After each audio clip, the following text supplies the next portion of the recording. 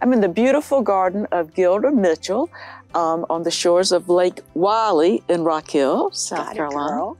That's right. This really is a garden.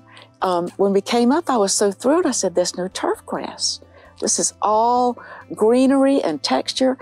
Tell me how it evolved to become like this. I just love having zero grass to mow. It just doesn't make sense to me. And I didn't have children that needed a lawn to run on. I have a beach they can run on. And my husband loved that. That was just, he was all about that. So that's where that came from. And I saw the levels of the property starting from the beach on up the hill. Oh, it was like, okay, this is just screaming for wonderful, fun things. And of course, Paul Thompson taught you the Master Gardener course when you came here. I'm a groupie. We're his disciples. Well, yes, he's a pretty job. Special one. Oh, ain't he though? Yeah. And then I think you even, your boxer, which is one of many that you've had. What is that puppy's name? His name is Master Gardener Mitchell. We call him Gardener. And he likes to help water the garden. He helps everybody. That's right, a big slobberer. Yes, my dogs are always, and I feel so secure with them. I'm out here with my dogs. And I moved here with my ferns that I'd harvested out of the wild in Southeast Texas. And so then I started every winter dividing the ferns. And what a perfect habitat for ferns, because really, this is mostly a shade garden. Oh, and they're so happy here. And I irrigate the whole 5 acres out of the lake. So they naturally loved all that. And as I started developing the garden and trying to bring other plants in, this is basically right now the garden that deer designed, because they ate every hydrangea, every aucuba.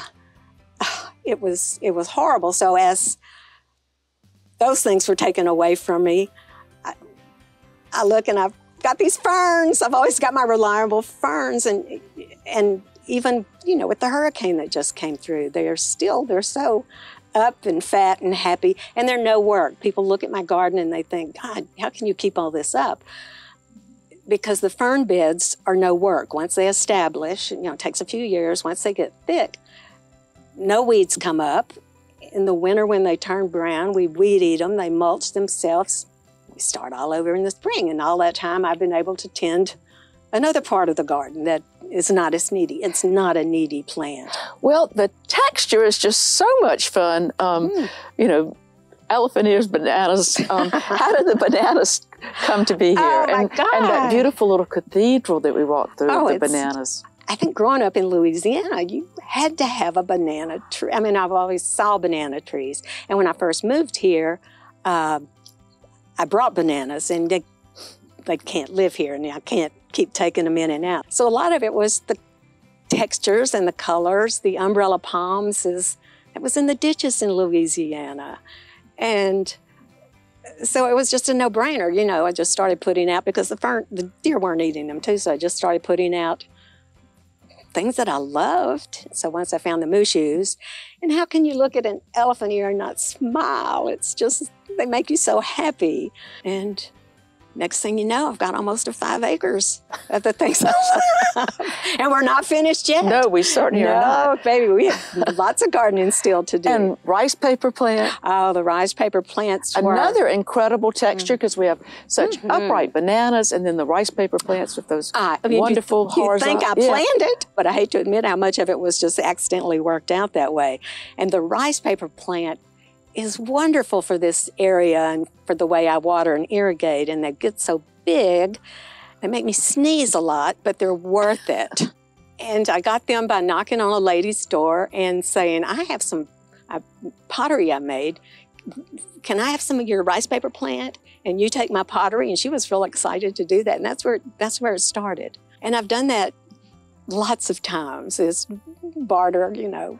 Oh, pottery. It's so much fun to pass along plants. Oh, and then it gives you a story with the plant. Besides the beauty and the texture of the plant, you have a story. I don't want a technical name. I want the backstory. And I'm like that with the Olympics. I don't care who wins or loses. I just want everybody's backstory. So with my plants, I think from being a social worker for years, I'm used to I gather information, and what's important to me is the really cool, the little pearls about getting to know things. So, you know, as I walk my garden, I'm with my daddy, I'm with Marie Helene, I'm with all these people in my life that, you know, it brings them to mind. Part of the specialness of the property for me is up the hill where I developed Fiacre, is the patron saint of gardening that looks like Paul Thompson, despite what he says, that I developed the area with the intent of a special contained area to have a home for the family ashes. Yes. And so there's 4 adults and 9 dogs, or ashes, are in this area, and the ajuga and things started really growing good up there. Yeah. It was great. So it's a meditative spot. And it makes me happy to have Fiacre, especially with my gardening interest up there. And my husband would love that. But, you know, and it's part of being remembered. And a table, I think, that your father-in-law made? My father-in-law, oh yeah, I was trying to keep it all together there. He was definitely a crafter, despite the marble eyes and the alligators. But yeah, that little area that the moss just took over in, and I know he's there. And yeah, that was, you know, my husband loved that his dad had made these planters and the table and stuff. So as much as I can, I like to keep that kind of thing together. It's the family tradition.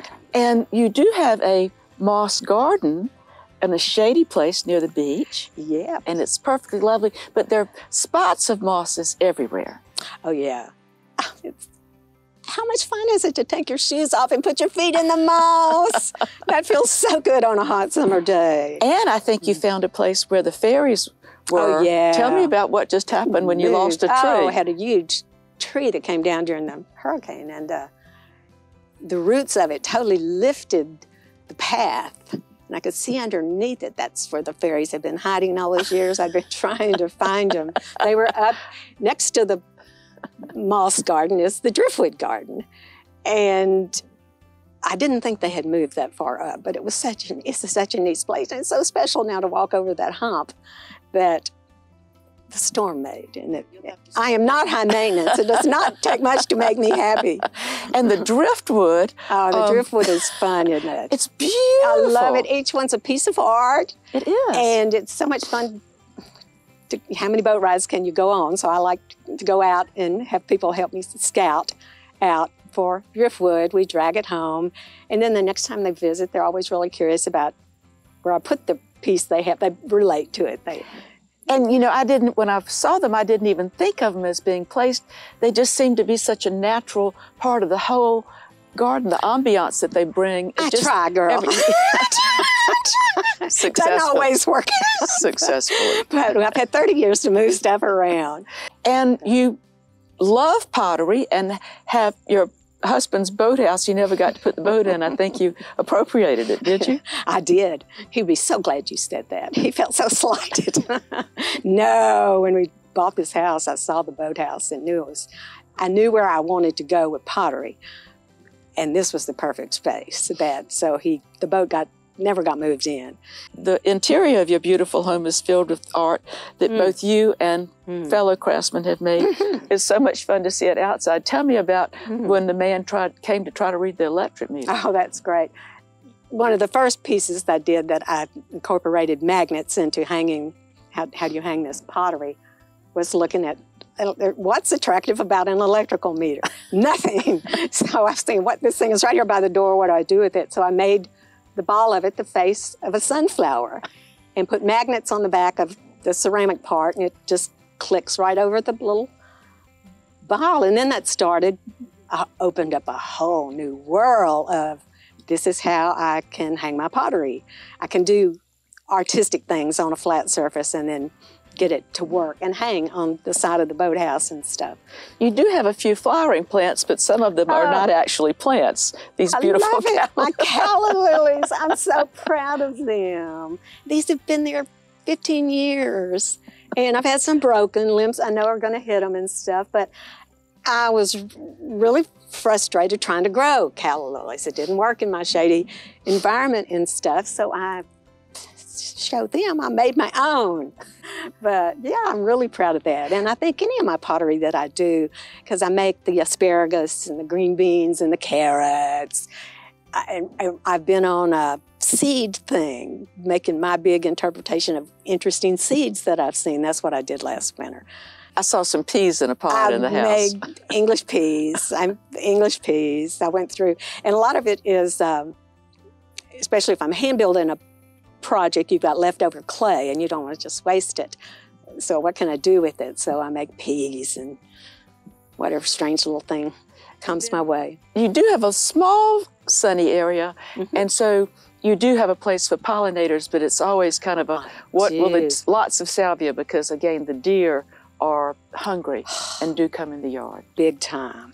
The pollinators did great out there this year, though. It's like I said, it's very limited sun, so I've had a lot of sad losses, but the different variety of salvia I'm trying to collect, there's really, and you know, you only have a one-shot deal, you know, so it takes several years to get this developed. Yeah. So it's 4 years old, and I'm beginning to see some of the old, overgrown English garden effect that I want down there. But it makes me so happy to sit in my rocking chair and look over there and watch the hummingbirds come by, because they love this. They're loving the salvia too. The beautiful trees covered with lichens because they're so close to the water, the refuge for wildlife, the textures, a few camellias and things for the winter, but the winter is when you can do your pottery and then find ways to make that artistic part of you relate to the artistic part outside. It's just been a wonderful journey for us to come. Thank you so very much. Don't go. Don't go. Let's stay. We'll come back. Too much fun.